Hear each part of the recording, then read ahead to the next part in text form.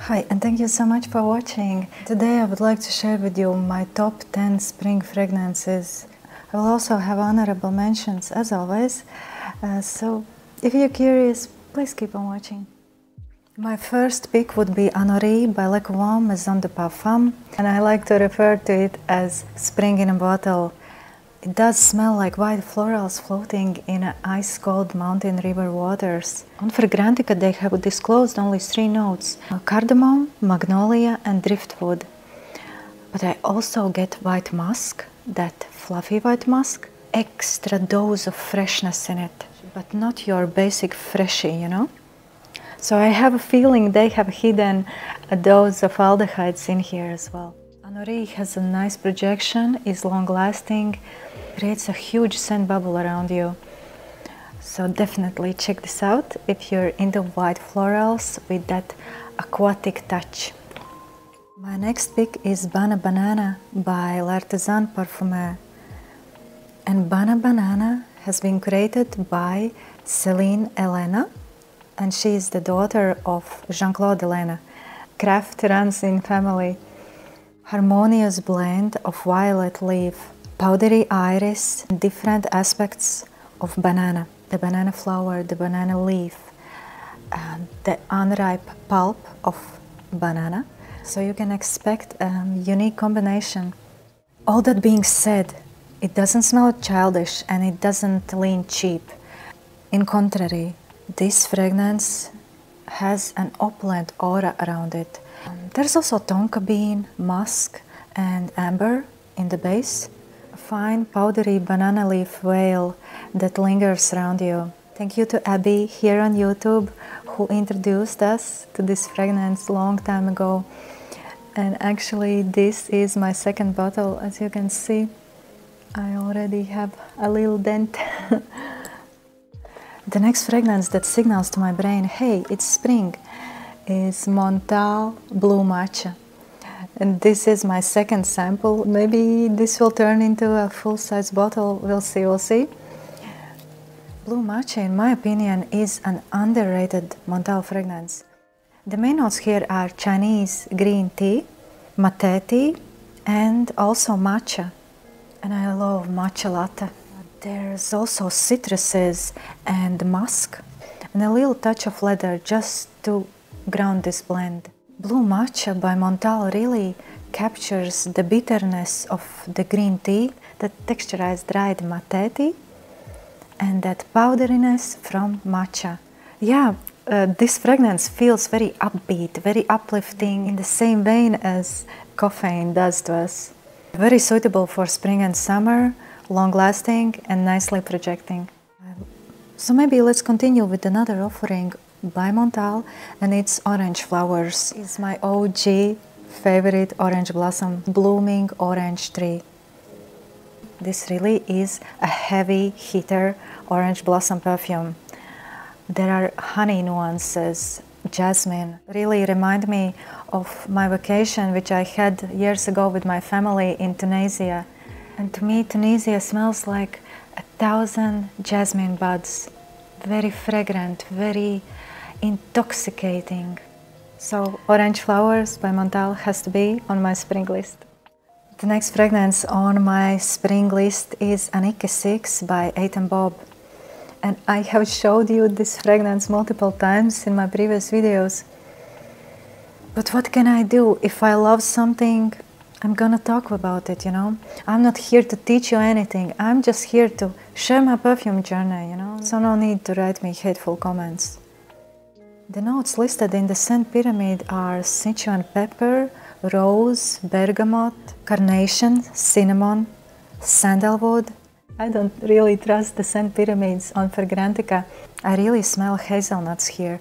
And EDINBURGH has used hazelnuts in their other scents, so I feel they added a little bit here as well. Yeah, ANNICKE 6 by EDINBURGH. The next pick is from my sample set by XERJOFF. I can't get over how beautiful they package the samples. So, Accento Overdose. It's on my wrist now. A glamorous, feminine leaning, big, bold, and unapologetically herself. But as it starts to dry down on your skin, it becomes a creamy, fruity musk that reminds me of Kirke and also Erba Pura by XERJOFF. If Kirke had a baby with J'adore, the OG J'adore by Dior, it would smell something like this. It's very long lasting and has a huge projection. I also wanted to mention a Chanel fragrance. I know it's not niche, but it's 98 euros for 50 ml. But if you're looking for an upscale freshie, Chanel Edinburgh is a very nice choice. It's super refreshing, zesty, effervescent, beautifully balanced scent, freshly spicy, woody, aromatic, high quality cypress with juniper berries. Juniper berries really stand out here. There's lemon peel, eucalyptus, so you can expect this cooling, super refreshing scent. The signature Chanel DNA. The next fragrance is FATHOM V by BEAUFORT London. There's this artsy hand with green nails.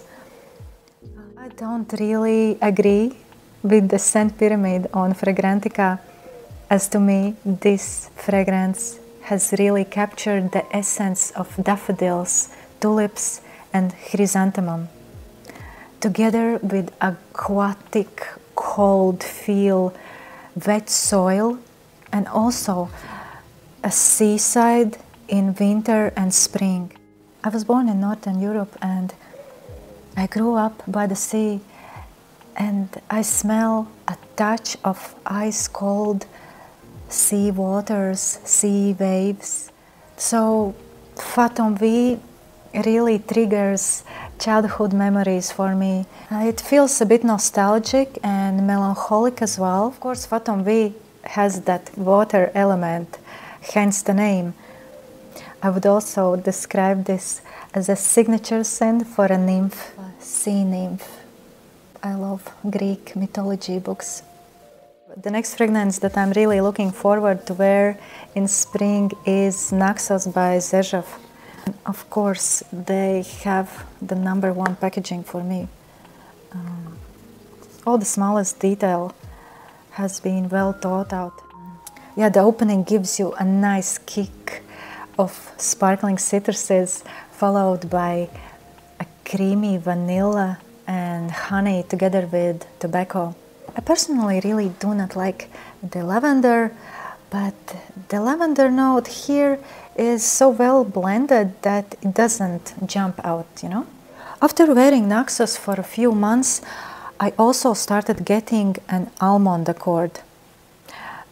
I guess it's the benzaldehyde that sometimes can smell like almonds and sometimes can smell like cherries. What I love about NAXOS is the vibe it creates. It just uplifts my mood when I'm feeling down, when I'm a bit depressed. It somehow immediately uplifts my spirits. And the scent rail, I guess, is the best part. I have received so many compliments, and especially from other women. So I guess NAXOS could be called a compliment getter as well. I'm looking forward to spring, to the warm weather, fresh new chapter. Another fragrance that signals to my brain the spring has come is Musc Panache by MAISON REBATCHI. Fragrance has been created by my beloved Maurice Roussel, the same perfumer that created Musc Ravageur. And even this juice is in light blue color. Is one of those your skin but better. A beautiful, fragrant musk. If you're looking for an easy to wear, an easy reach niche fragrance for spring and summer, you should really check out Musc Panache. I had a 10 milliliter travel size bottle that I used to carry in my purse last spring. The notes that stand out to me the most are the fluffy white musk, a touch of citruses, tonka bean. I know there's also tamarind. If you're not into heavy hitters, this is probably a good option for you. So Musc Panache by MAISON REBATCHI. Last but not least, I also wanted to mention a fragrance that I tried recently, and it's Guidance by Amouage, and it's from their latest collection. This is a very wearable Amouage.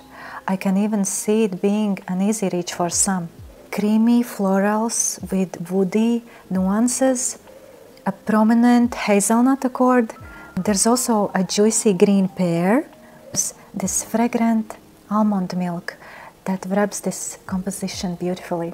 The vibe of Amouage Guidance is memorable, intoxicating. It's super long lasting, like 10 hours plus, and had a beautiful sillage for the first hours. So thank you so much for watching. I am happy to welcome you on my channel. Feel free to subscribe, hit the like or dislike button, however you feel. And stay tuned for the part 2, where I will share an affordable edition of spring fragrances. See you on my next one. Bye!